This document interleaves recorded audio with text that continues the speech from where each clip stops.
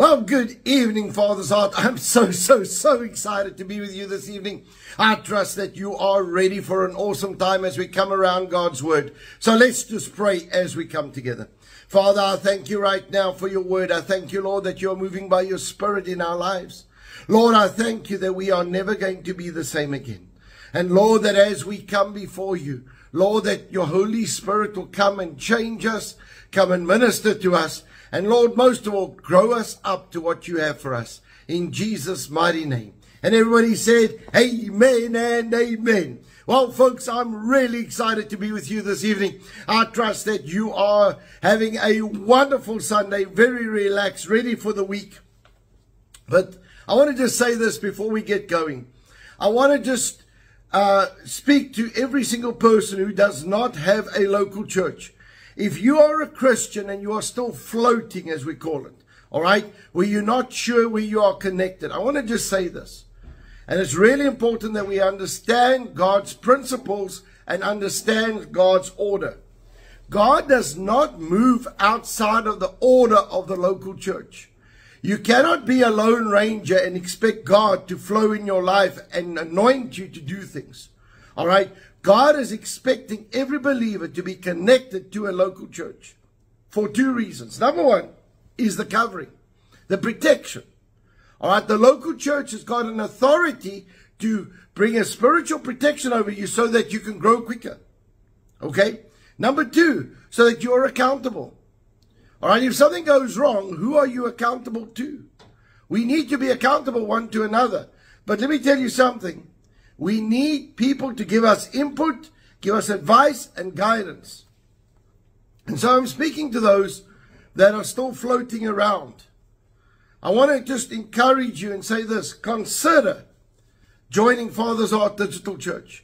Consider coming and joining us. How we work is very simple. We are one local church right over the nation. And we do not have local buildings all over the place. What we do is we have our teachings on a digital platform, and then we have small fellowship groups all over. And we work from the small fellowship group platform. All right? And so I really want you to consider that, because we are a local church. We will take care of all the needs that you need. All right? Everything that you need, we will make sure it gets met. But I want to say this. It's time that we come in line with God's word. It's time that we come in line with his order. Because I believe that God is about to move miraculous, supernaturally over our nation. But we need to be in order for that to happen. All right, so if you are interested and would like to consider that, please go to fathersheart.co.za. All right, if you'd like to become a member of Father's Heart Digital Church, please just click there to apply for membership. Excuse me. And immediately, the minute you've applied, we will immediately pick up the spiritual responsibility for you. And it's so important, okay? All right. I want to get into our teaching this evening. Firstly, I want to deal with our giving teaching. All right, as we're coming up in this week is our tithes and offerings week. And so I want us to really focus on what God's word says, okay? Because so often we do stuff out of habit, or we just, we don't do it correctly. Excuse me. But I want us to focus on this. God's word says very clearly that we all need to tithe. I want us to go to Nehemiah chapter 13, verse 12. It says this, and all Judah brought the tithe of the grain, the new wine, the oil to the storehouse. The entire nation, all right, remember that the nation at that stage was divided into two kingdoms. But I want you to see the entire nation of Judah brought their tithe as a nation. Can you imagine what would happen if every Christian in our nation tithed? I want to tell you right now, it will lose a spiritual dynamic. And I'm not even talking about the unsaved. In this case, the entire nation, saved or unsaved, tithed. And I want to say that God promises that when we tithe, he will bring a protection onto our finance. He will rebuke the devourer on your behalf. But can you just imagine if God was rebuking the devourer and everybody's finance was secure in a nation, how strong economically that nation is going to be when God is intervening? You see, these are promises that God had made.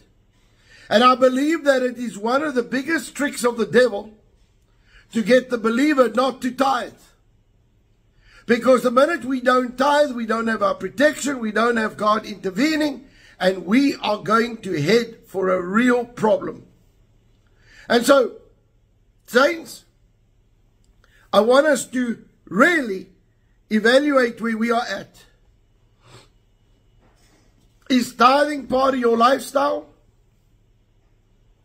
If so, you can claim excuse me, the power, the protection, and the promises of the tithe over your family. All right? You can say, God, I have tithed. I thank you, Lord, that you are going to do something supernatural for my family. And that my finances is protected in Jesus' name. And that blessing will be seen over my family because I've been obedient to your word. So let's just pray over our tithes and offerings, but particularly over the tithe this week. All right, as many people are tithing in the week, as you tithe, do not just send it in. Do not just give it in an offering. Do not just do an EFT, whatever way you do it. I want you to actually pray over that tithe. So let's pray. Lord, right now, in the name of Jesus, I thank you that as we tithe this week, Lord, that we are going to do it in faith. Lord, as we give in faith. We believe your word. And Lord, I thank you that you're going to do something supernatural for each one of us. Thank you, Lord, that you're going to do something amazing for each one of us in Jesus' name. Thank you for your protection over our finance. Thank you for rebuking the devourer on our behalf. Lord, I thank you right now for a supernatural move of your spirit to take place in our lives. Lord, I thank you that we will see a supernatural protection over our finances. We will actually see it. And Lord, I thank you right now that as we give in faith, believing you, making you our source and our only source. Lord, we thank you that we can return our tithe to you. And as we do that, we will see the power of God be made manifest in our lives. In Jesus' name. And everybody said, amen and amen. Folks, I just want to remind those giving from out of the country, all right, our banking details are on fathersheart.co.za. And I want to ask that somebody just send you the banking details if you haven't got it. All right, just put it in the comment section. And then also, I want to just say that those giving outside of the country, please go to fathersheart.co.za and click the donate button. Please just use the donate button. It's the quickest, cheapest, and easiest way to give in Jesus' name. All right, so I want to bless you. I want to say thank you for standing and being faithful. And I want to remind you that if you cannot help and assist the poor and you want Father's Heart to help with that, as you give, just on the description or reference, just say for the poor, and we will allocate it in that, and it will go towards the poor. Okay? So remember that when we give in Jesus' name. Amen. All right. I want to get into tonight's topic, and I think it's going to be a fun one. I want to deal with the topic entitled Form, Fold, and Function. Form, Fold, and Function. I want to start by saying this. Not one of us are the same. Not one of us are the same. Not one of us have the same identity. Not one of us look the same. Even identical twins do not look the same. You can ask any of the parents of the twins. You might think they're the same. But the truth is that they are different, and the parents will pick them up very quickly. But I want to say this. Many of us don't feel unique. Many of us don't feel like we are special. And there are many reasons for that.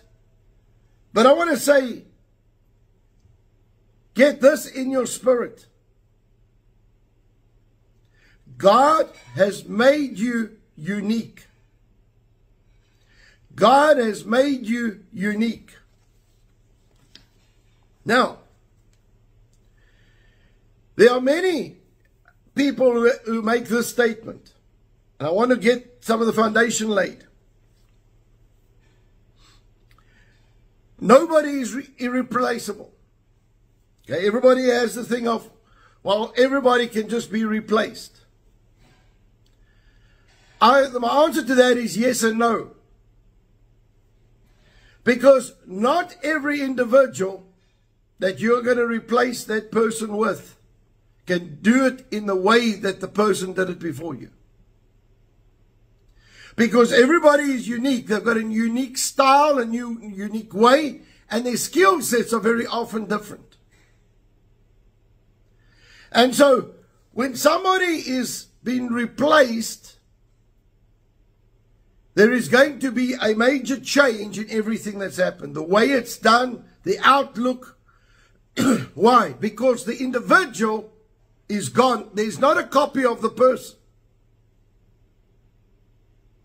So I need you to understand that when people speak about a legacy, and they say, I'm going to hand my legacy over to my children, the minute the child takes over, the entire company shifts and changes. Same happens in churches. You cannot copy my gifting or my style or my skill set by replacing me with somebody else. Because God has made them unique. I am unique. We are not a copy. And I need us to have a look at this because God has created us unique and said that every one of our giftings are needed for the body of Christ. The problem that we have had as believers is that we so easily compare ourselves to somebody else who has a similar gifting. Let me give you an example. If you have a gift for sport, it won't be long and you'll be comparing yourself to somebody else who plays in the same position as you do. And we need to understand that God has given you a uniqueness about you that is God-given. Now we need to celebrate this. We need to celebrate that we are unique and that God has made us special. And there is no duplication, no copy of who you are. So I want us to go to Genesis chapter 2, verse 7. And the Lord God formed man of the dust of the ground and breathed into his nostrils the breath of life, and man became a living being. God formed man. All right, I'm just going to ask that as we get into this teaching, please just put the scriptures up for me as we're doing this live. All right. So I want you to see that God formed man right from the beginning. But in Isaiah 44 verse 2, it says this. Thus says the Lord who made you and formed you from the womb, who will help you. Fear not, O Jacob, my servant. All right, and it carries on. But I want you to see this. God forms you in the womb. He determines what your personality is going to be like. He determines what your skill set is going to be like from the time that you're born. What giftings do you carry? What are you going to do with your future? Everything has been determined by God himself because he's designed us for a plan and a purpose.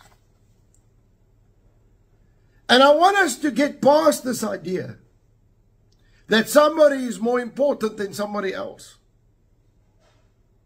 You know, I struggle, and I still struggle with this today, in the secular, where we've deemed certain careers as professionals. I really want to ask the question, what makes a doctor or an accountant more important than a builder or a plumber? Because you need to have your skill set in place in order to do that. They are very different, but they are not less important. Why are you important? Very simple answer. God made you. God not only made you, but He made you in the way, in the form that you are, in the way that you think, the way that you see life, the giftings, the personality. God put that together and said, this is what Arthur Frost is going to be like. And you need to know that God put you together and He said that this is whatever your name is, of course, is going to be like. Jeremiah chapter 1 verse 5. Before I formed you in the womb, I knew you. Before you were born, I sanctified you. I ordained you as a prophet to the nations. Can you imagine God going and saying, listen, I'm already calling, in this case it was Jeremiah, I'm going to call you a prophet even before you are conceived. Before you're even born into this world, you already had a function assigned to you. Now, I want to say this. God has done that to every single one of us. All right? And I want you just to take the word, take that scripture there. Okay? The word conceived comes from the word an idea or concept. In other words, I'm thinking of something. I have now come up with an idea. We call it, we've conceived an idea.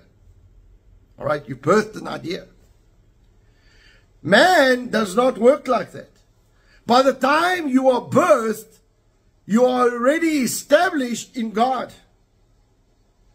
I need you to understand, you were formed by Almighty God for a specific purpose and for a specific time. Your skill set was given so that you can survive the era that you're in. Your giftings will let you survive this. Why? Because God made you. He knows what you need. He knows the way that you need to think. How many times have we heard this statement, and I'm sure it's gone for generation upon generation, and this statement from the older generation, this generation thinks differently to our generation. Where did that thinking come from? If you have raised your child from a mindset or a thing of saying, listen, this is how it works. If everybody got raised with a similar mindset, how on earth did this generation get it so different?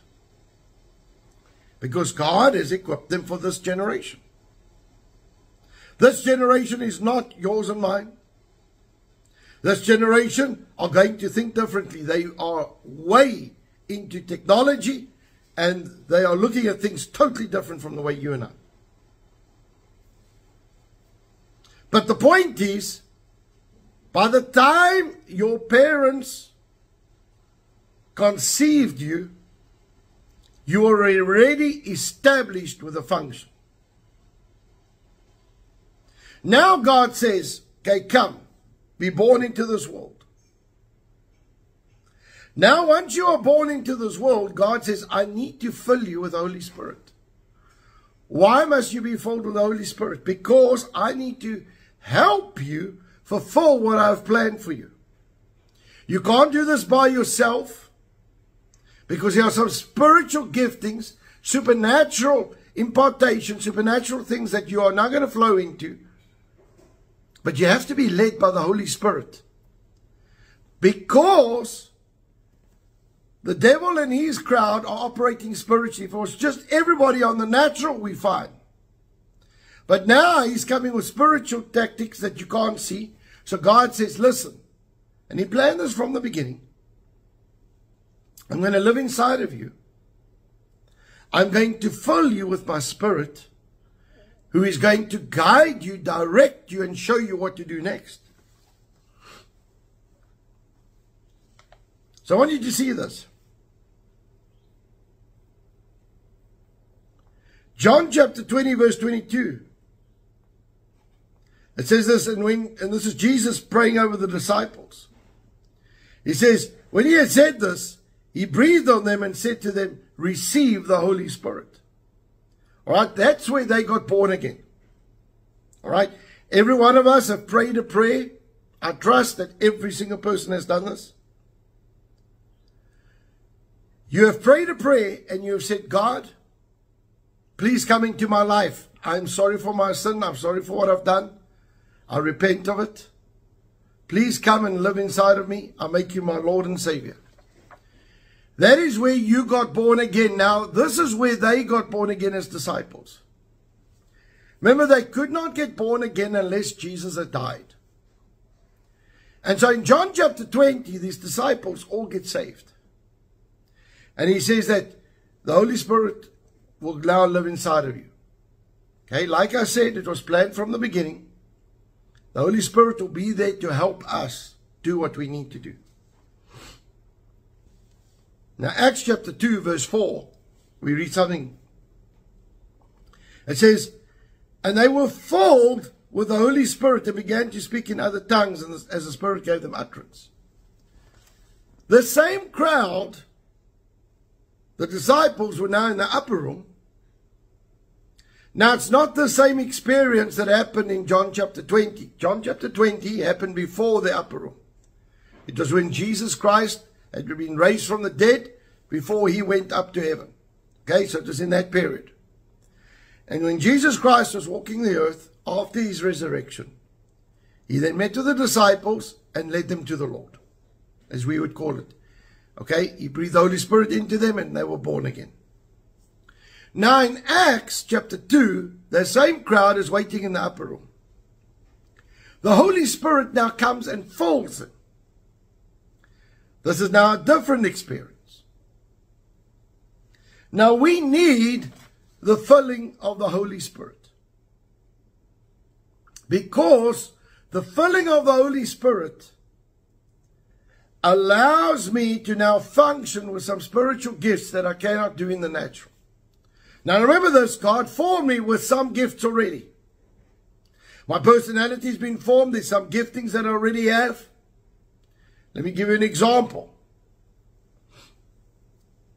One of the giftings that I do have is to teach. Right? So, even as a young age, very young, I remember lining my brothers and sisters up and we would play games and I'd teach them. Some of these giftings are in from birth. And so I want you to understand that you have some natural giftings, but you need some spiritual impartation, some spiritual giftings. And when you get to the place of being filled with the Holy Spirit, you are now getting those spiritual impartation, that spiritual connection, that power that flows. Now, why do I need to have this spiritual impartation? Why do I need to be filled with the Holy Spirit? Why must I be speaking in tongues? So that you can now operate in power. All right? If you want to know more about it, go and look at the topic. You can get it on either YouTube or on our app. And go and look for anything that I teach on the filling of the Holy Spirit, the power of the Holy Spirit, the baptism of the Holy Spirit. All right? We've taught extensively on this. But the point is, I need to be supernaturally empowered because there is a function that God created me for. God made me unique. He then decided to fill me up with supernatural ability. And then he has called me to go and do a job for him that is unique. Now I want us to look at the function, and I'm going to sum this all up nicely for us in a few minutes. Okay?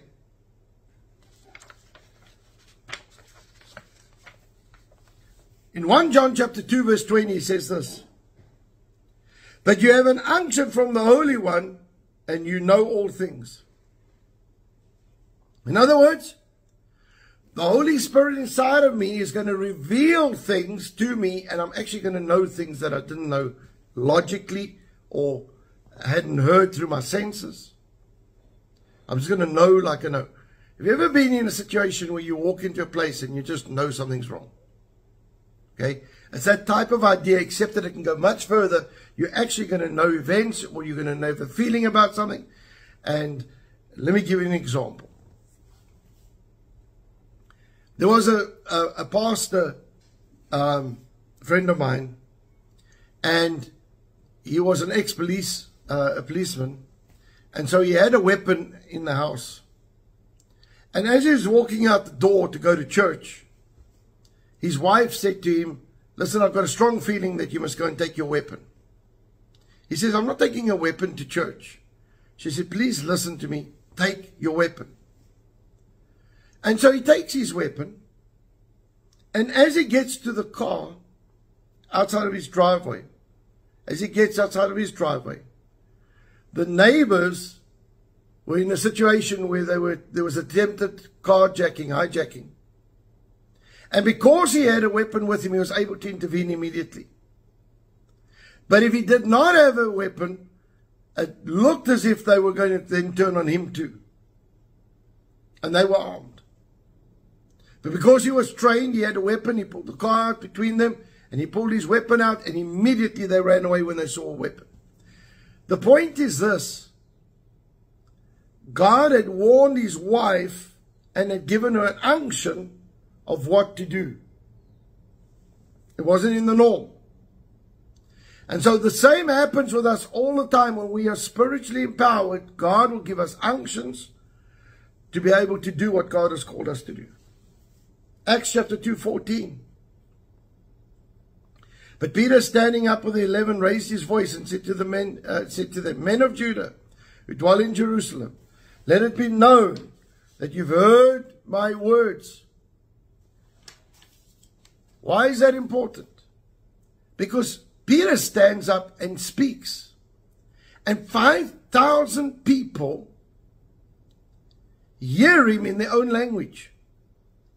Whatever language they were in, they heard him in their own language. That was totally supernatural. They get saved.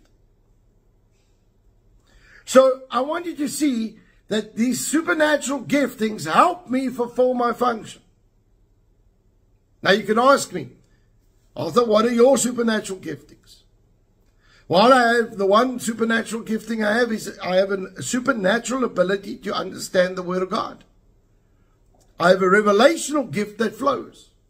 The number one comment that anybody has ever given me is the fact that I have never heard somebody teach like you.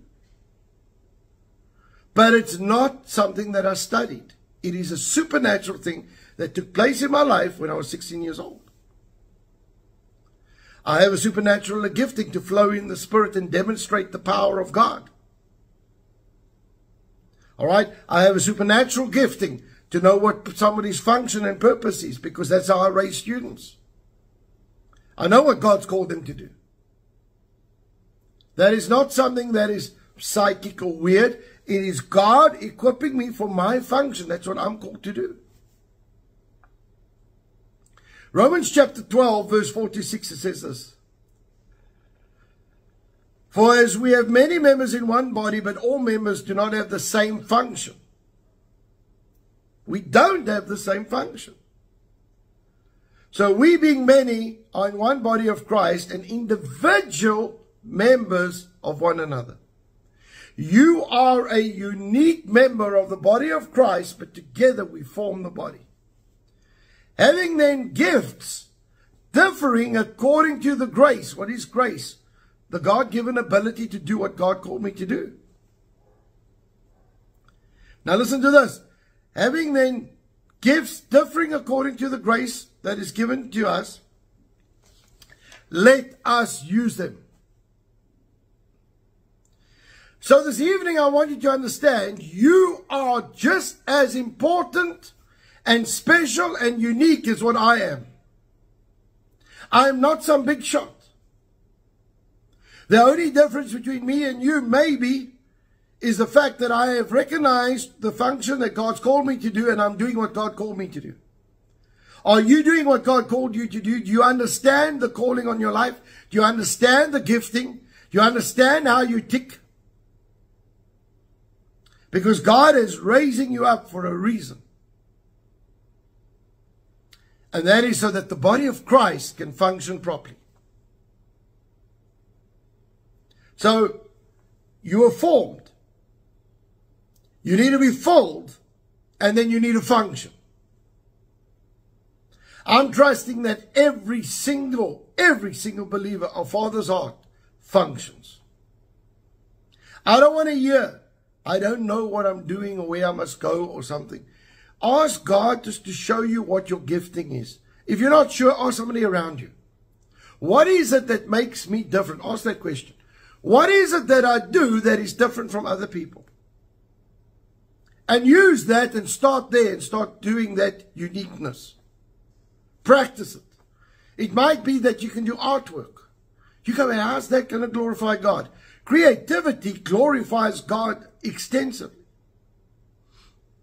And then you take your artwork and you lay hands on it and say, God, when I give this to somebody or sell it, God, I thank you that it's going to bring peace into that home. Why is it that the devil can curse stuff and get you to bring it into your home? Why can't we bless stuff and send it into your houses? So saints, I want to encourage us. Let us do what God has called us to do.